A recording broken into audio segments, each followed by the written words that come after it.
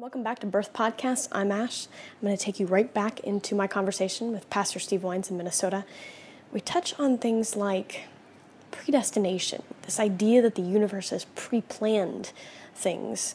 We talk about liberation and how those two concepts don't actually go together. And we talk about the human condition, divine rightness, tribalism, community, and so much more. Our conversation was incredibly enriching. And so let's jump right back in. There's theory around there that, well, maybe that was supposed to happen for the sake of this thing. And I'm like, that's a predestination message. And I struggle with predestination, which I know was even a Christian philosophy at one point. I forgot. John Calvin. It was Calvin. Yeah. That wrote it. And so, but it's interesting because it's one that I don't necessarily subscribe to because I've become a believer in the aftermath. It's what we do, say, feel in the aftermath of this thing that has happened that has been harmful. Now, how do we shift and change it for the sake of love, for the sake of mercy, healing, justice, etc., for the sake of liberation? I love the word liberation. Such a strong word. Predestination cannot exist with liberation. Do you know what I mean? Like, I think, because if... Say more about that. Well, I mean, I'm just wondering out loud, but if predestination means some people are in and other people are out, and that decision was made by the divine before the creation of time somehow, then the people that are out would be the people that would need to be liberated, from that unjust system. Yeah. But there can be no. And it challenges the notion of this thing happened. It was supposed to get you to that point. But wait a minute. No, I didn't choose to have this, an LGBT person didn't choose to be excluded. They didn't choose to be abused. Women didn't choose to be raped, or a man didn't choose to be harmed or shot or raped himself. Like the people, and this isn't about wallowing in victimhood. This is about the fact that they ended up in these situations that were the result of somebody else's choice, because we all have them. So now then you have to say, in the aftermath, what do we do with that? In the aftermath, how do we gain our liberation? In the aftermath, how do we find the healing and come back to that oneness? I like that. And that oneness being God or divine or, well, yeah. And like, if the divine is not working to bring all things to oneness, then why would that, for example, if there are people that believe that COVID-19 has been brought to the earth by God as a wake-up call or punishment or something, and to that I say, okay, why would you believe in a divine being that is so uncreative? That has to do something so awful you would never, even a decent parent, just a decent parent, wouldn't inflict boils on their child to teach her to do the dishes, or something like that. Well, and that's the thing too, is that you have to look at it, and you have to flip the scripts a little bit, right? There is a reaping and sowing effect. Look, the choice was made for humans to invade animal spaces that don't always belong to us. And as a result, their diseases that would not infect them or affect them the same way are going to infect us. So this wasn't divine's doing or sacred energies doing. This is really of our own. Now, that doesn't mean I want anyone sick. I don't want anyone dead. It's a matter of, this is the result of those things happening because of decisions that we made. We have a choice. Right. We have a will. I just got done with Westworld, and the whole thing was like, whether or not we have a choice. I haven't seen it yet. It's so good. I won't give it away. But I definitely think that like the theme of the season is choice. Yeah. Do we have a choice? Does AI have a choice? Like, what is the choice? And I think that's an element that we question every day, is, do we have a choice, and what is that choice? And so I think it at least gives us our own power back when we know that, and then brings us before the divine to understand ourselves and the world around us a little bit better.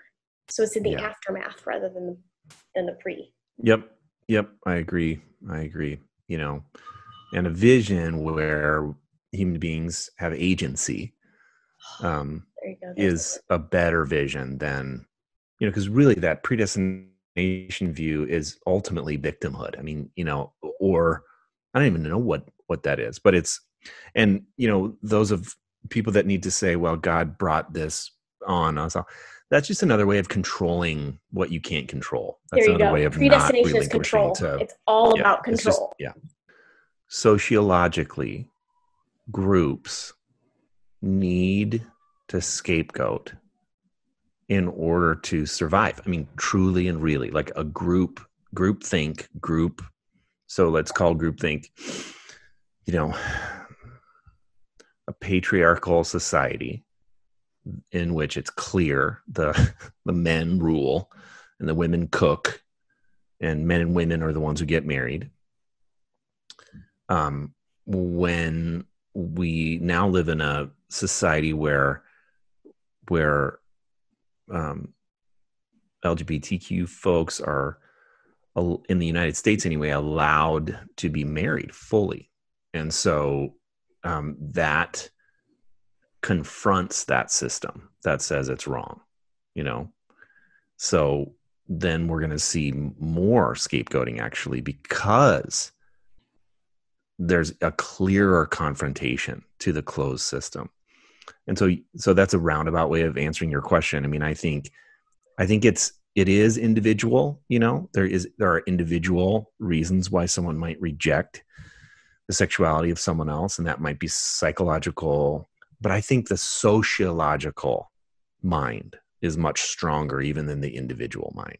So that, you know, we will have to scapegoat someone that's different, especially when the heat gets turned up on our own tribes, and that's a pejorative word, like our own group. Oh no, I read about that very much, very clearly. Yeah. Do you know what I mean? So I think it's hard to climb out of the power of groupthink, even when we think we're so individual. We're actually much more controlled by our group. I mean, exclusion is power. Yeah. Right? If you can exclude someone from a space, from a group, from a tribe, you know, I one of the things I actually write about in my own book is that tribe is it's the power belonging that we know. It's the one we're sort of born into. It's the one that sort of has the most influence on us. And that ultimately belonging needs to help us create community rather than tribe. I actually differentiate between community and tribe. Tribe has a sort of a fight, sort of self-preservation, but not necessarily for the good of the tribe. It's just preservation. Whereas community is about the preservation that is far more inclusive. Now, I know that's playing with words, but as a writer, I mean, that's... I mean, you're totally right. Yeah. And you might say tribe is uniformity and community is unity, you know, which is completely different. And I think, you know, back to the, like, our brains have not at all caught up to the global world that we now live. You know, our prehistoric brain is still so terrified when we encounter something that's different, you know, that we want to fight, flee, or freeze. That's real. Like, that's, you know, and so even climbing out of that reality of noticing our triggers when we encounter something that's different, when we encounter someone whose sexual preference is different than us, whose religion is different than us, you know, we have to be honest about that first trigger, probably, if we're ever going to move beyond it into community and unity, because we're going to naturally fight to stay right, because we feel like that's a survival. Absolutely. I mean, that's the thing is, you know, multiple wise teachers across the time and ages have, you know, said things along the lines of, you know, I think, you know, the one I'm thinking of right now is Ram Dass. I'd rather be, you know, in love than be right. And there's this sense of like rightism that sort of permeates through the human condition for the sake of control and power. And we have to sort of set aside our divine rightism for the sake of being able to not just be whole within ourselves, but to be able to be unified with others. And we're not always going to be right. We're not always going to be, we want to be, because being right gives us control. But we have to take that away. We have to allow that to be taken away from us in order to be free, in order to attain our liberation. And live with the grief, move through the grief. Yeah. Nobody wants to face their grief. Nobody wants to face the hard stuff. No. Well, I do think that being wrong feels like dying. Yes. And being right feels like surviving. We're going to fight to survive. But the only way, and this, I'm showing my cards where I still identify with my native tongue of Christianity in the Paschal mystery. Christ has died, Christ is risen, Christ will come again. That is what I see as the pattern of liberation. It's like there is a dying, a releasing of control that will lead to freedom and liberation of ourselves and others. But we're terrified to release control because we feel like there's nothing after death. The aftermath that you talked about, that comes when you've grappled with and let go of something that you previously felt like, if I let go of this, I will cease to exist. And then you realize, I not only have I not ceased to exist, I've become a fuller, bigger, more expansive me. Well, it's interesting you bring that up too. So your book, you start to go through the story of Jacob. You don't go to this part of the story quite yet. I have had my own sort of reminder of Jacob's story recently, and for me it was when he wrestles with God or the angel or the divine being and the storytellers decide to tell us that divinity could not quite overcome him. He kept fighting. He kept fighting. He kept fighting to win. He kept fighting to be right, because that's what he had done his whole life. His whole life had been based off this push to be ahead, to be powerful, to be seen, right? Over his twin brother, over his uncle who had 2 daughters.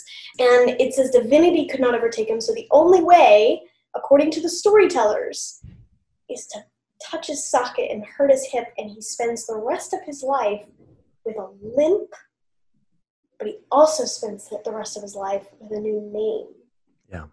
And to me, he would forever be known as Israel, but he would also forever remember his grief, which is his limp, that divinity touched him. And to me, there's so much power in that story, because it means that when we move through our grief, and certainly I've had to deal with a variety of griefs in my life, but when I can sit there, and there was this particular one I was working through, and it was like, oh, that's going to be my limp. Like there was like a knowing in that, but you know what? I also come out of it with a new name. I come out of it with a new, you know what I mean? But you have to go through it. You have to look at self, and you have to look at within and go, this is the reality. This is the truth of that thing, and face the parts we don't want to discuss. Yeah. Yeah, I love that story too for a lot of reasons. One of them is that Israel literally means one who wrestles with God and humanity and prevails, and so there's a paradox there. Like the other thing I love about it is I've been playing around with an idea that, we're all struggling to believe the right thing, whatever the right thing is. And we're all saying, I believe the right thing and you believe the wrong thing. But I think that story reveals, so here's the theory I'm playing around with, is that the great grace or gift of the divine is that she will play our game with us, whatever our game is, whatever we need to play, whatever game we need to play to understand her, she will play that game. I love that you just said she. You have warmed my heart. Well, and so for Jacob, that game was wrestling for a blessing. He'd been wrestling for a blessing his whole life, and the fact that the divine couldn't overcome Jacob and the wrestling. So there's one way of understanding that is like literally the divine couldn't. Another way of understanding that is that the divine wanted to bless Jacob, so she wrestled with him until he could receive what she wanted to give him. You know, it's a beautiful interpretation. And to me, I think the storytellers, when they wrote the story, also point out that maybe Jacob was resistant to that blessing. And so then it goes exactly to your point. So then divine wrestles with him until, finally there has to be a grief to receive, and he finally receives that grief in representation. Like the limp is a representation, Yeah, exactly. And so there is grief and blessing, right, that comes from wrestling with the divine. You get both. And that's good, like that feels real, because it feels more like a real interaction with a real being where you're going to get both. It's not just blessing or just right. grief. We want to go toward one or the other. They're intertwined because grief Yeah. is humbling. Right. Yeah, they're intertwined. You can't see. I still always go back to Hind's Feet in High Places. It's one of my top favorite books. Yeah, wow. Blast from the past. I know. It is a book that I feel like I have memorized on some soul level.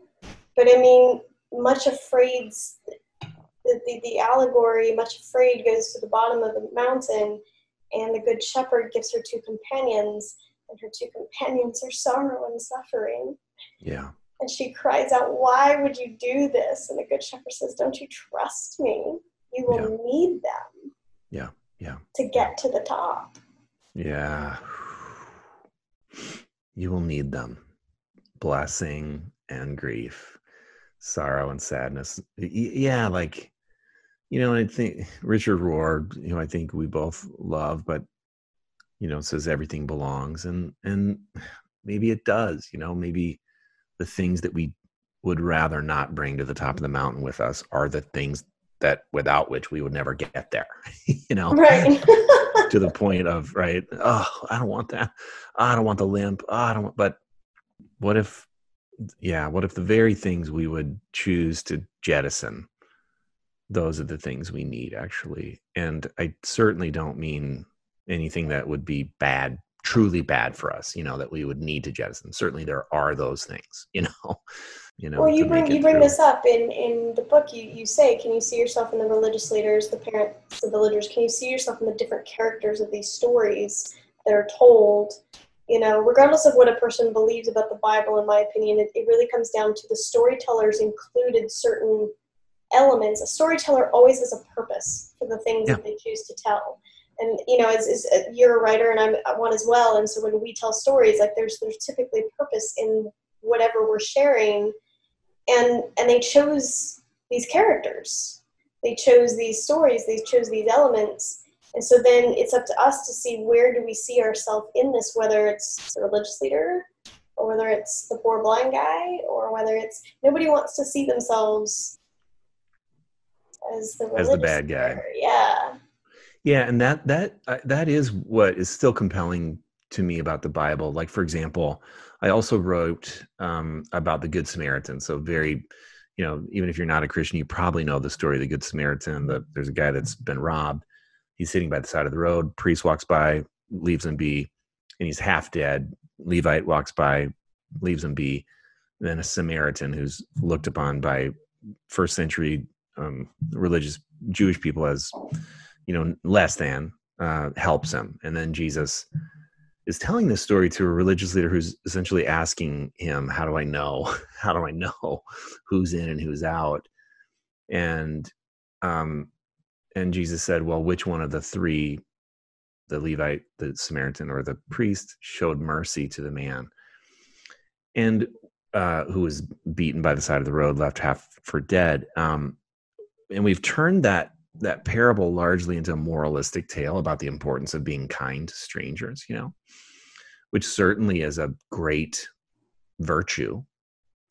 But I think one of the layers that Jesus was trying to get at was he was putting the Samaritan man in the same category, like which of the three men.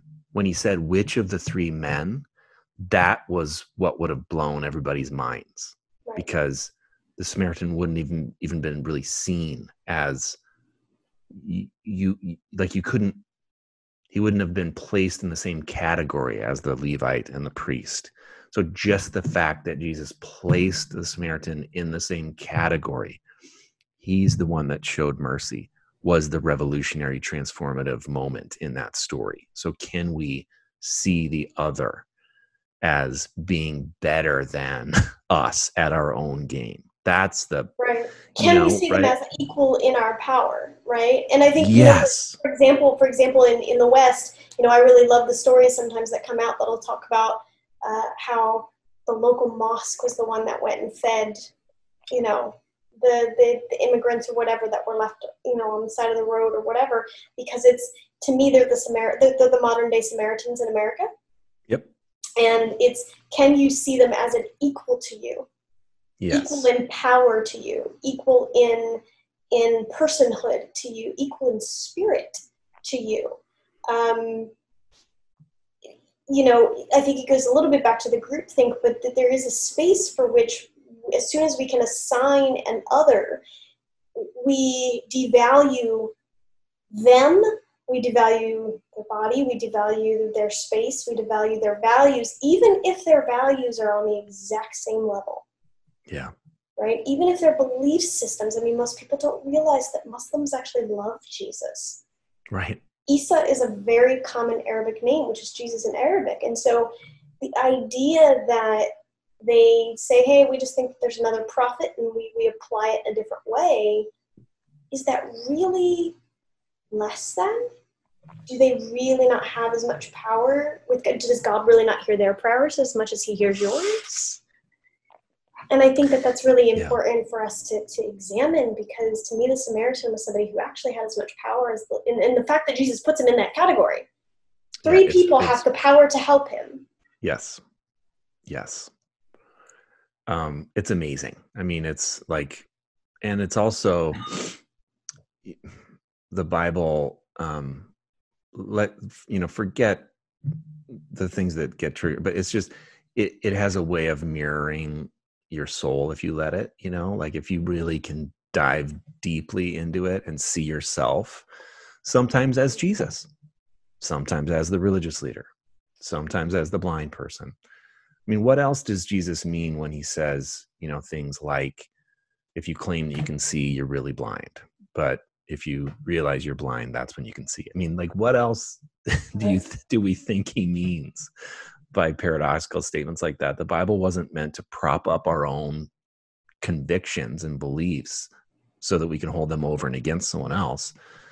It actually is meant to reveal our blindness. Absolutely. So that we can be free, not to point out how bad we are. Oh, I agree. To free us. It's interesting too, because I think one of the groups in the Bible stories, especially in connection with Jesus, that gets forgotten are the Zealots. Right. Zealots were they would be considered today maybe kind of the ultra lefties, right? Like they were the rebels, they were the freedom fighters, they were the right, and they wanted to put him in a suit of armor and lead their army against Rome. They were the complete opposite of the religious leaders. They hated the religious leaders. They hated Rome. They were the ones who were going to fight and essentially say, fuck the system, on some level. And he was like, that's not why I'm here. That's not why I'm here. So really, he addressed the faltering points of groups at every level of exclusion. Yeah. And I think it's really important to remember, because sometimes we think that if we go all the way to the other side, well, now we're better than the other side because we're not this side, right? But yet, it's the same. It's the same language. Same thing. Maybe different words, but it's the same exact thing. Yeah, yeah. Well, in my world, we see this so sometimes people that were used to be super big time fundamentalists, fundamentalist Christian, whatever.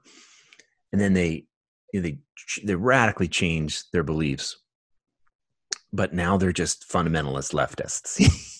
Like they're still fundamentalists. Right. They're just so exactly what you just said. I'm just saying it in a different way. No, of course. They're playing by the same exact rules of exclusion. They're just playing for the other team now. They're really, it's just the same thing. And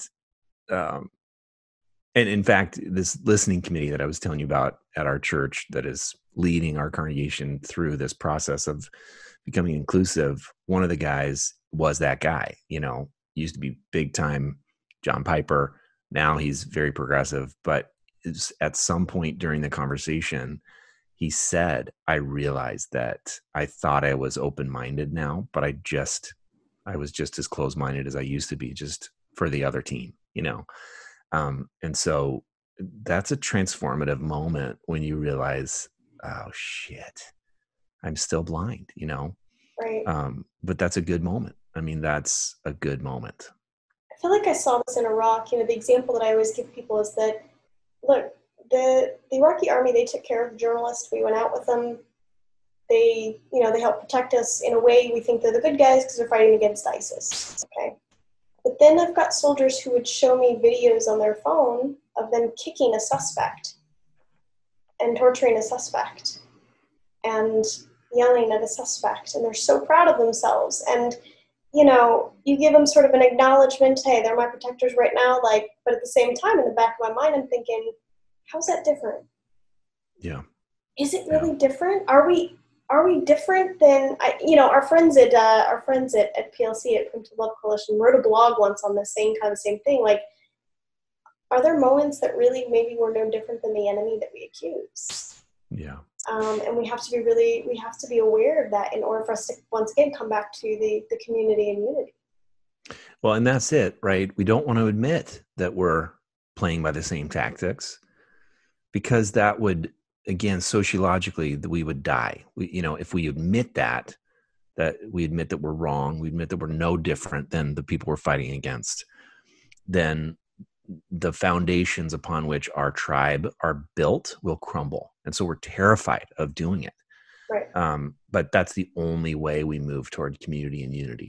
I hope this conversation was encouraging to you. I hope it made you think, and I would love to hear your thoughts. If you want to follow Steve and check out his podcast, buy his book, and learn more, I will put all of those things in the notes section below. May you live and move